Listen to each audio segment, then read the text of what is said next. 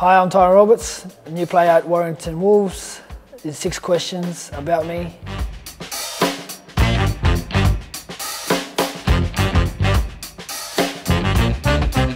I guess Danny Buderis is one of it.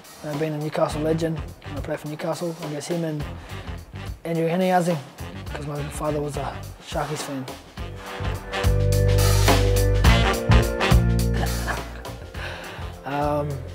Science, because I didn't know anything about the tables. My first job was removalist, and it wasn't too bad. Paid the bills. I was handy, getting little places. I prefer dogs, more lovable. Cats are too small and stink.